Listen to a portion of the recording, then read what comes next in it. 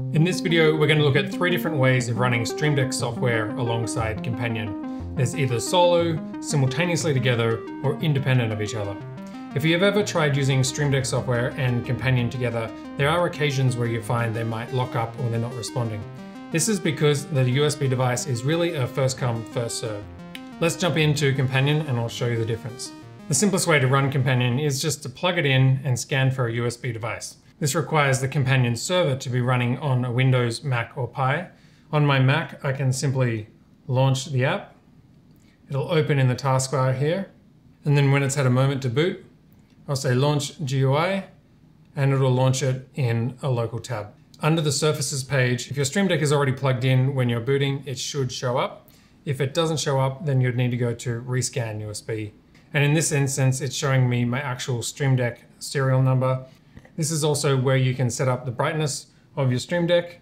You can set up whether you want it to be rotated vertically, and then you can set a page number in case you've got a home page that is not set to page 1.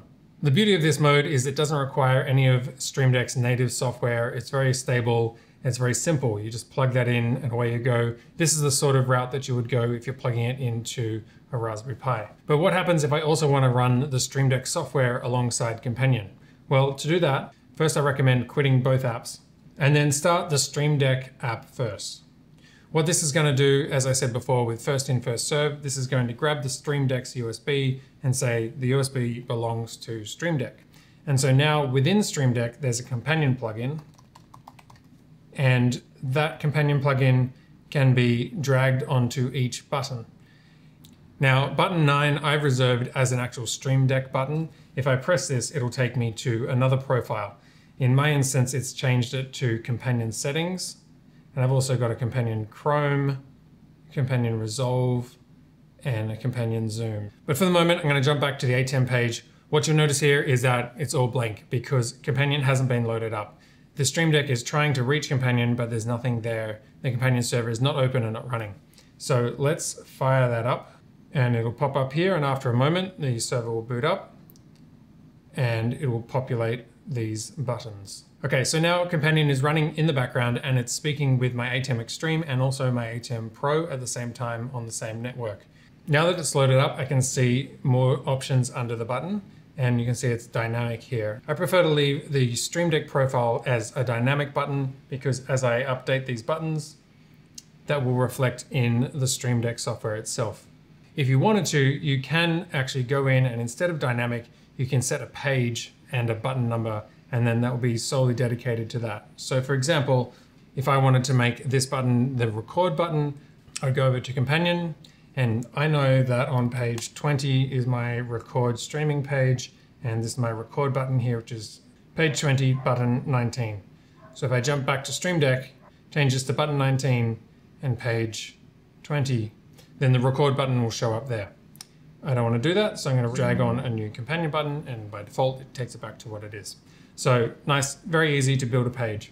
So in this instance, we've plugged the Stream Deck into the computer, and it's running the server, it's talking to the network, and it's talking to the ATEM. On my Stream Deck profile, I also have a phone version, so I'm going to go to DJXS, which is my iPhone XS. This can be done horizontally, but I prefer to use it vertically because it fits in the hand better. And this is what I've designed to be able to walk around a venue and change a few camera angles. It's not to switch an entire show, but it's something that is easy to get to and change that up. So within my Companion profile, I've got 4 different profiles. I've got a 32 button Extreme, a 32 button Pro, a vertical Pro, and a vertical Extreme. However, I need to be able to access that independently. So now we have the scenario where I don't want them running simultaneously. I actually want them running independently. The problem is because this is running via the Companion plugin within the Stream Deck software, each time I update something on the phone, it's also updating it on the Stream Deck. For example, if I'm pressing buttons on the actual 32 button Stream Deck, it's updating the phone as well, and the phone is also updating the Stream Deck. The reason that these are running in sync is because under Services, Companion can only see the Stream Deck plugin. It's not actually seeing the Stream Deck itself. The Stream Deck software is controlling the Stream Deck hardware, and Companion is just a server running in the background that the Stream Deck software is speaking to. Are you confused yet? All right, don't be, we'll get there. If I try to get Companion to rescan for USB, nothing's happening because the Stream Deck software still has control of the USB connection. So what we need to do is to start by quitting Stream Deck, and that will release that connection. It's also killed the phone. So now I can rescan USB, and this has discovered the serial number for the Elgato Stream Deck XL device. And you'll notice the difference here is that my logo here is showing up. So this is running natively to Companion. This is not running through Stream Deck anymore. This button is now one that I've set up within Companion to jump between controlling the ATEM Mini Pro and the ATEM Mini Extreme, 2 switches from the one interface. But I also want to run through the phone as well.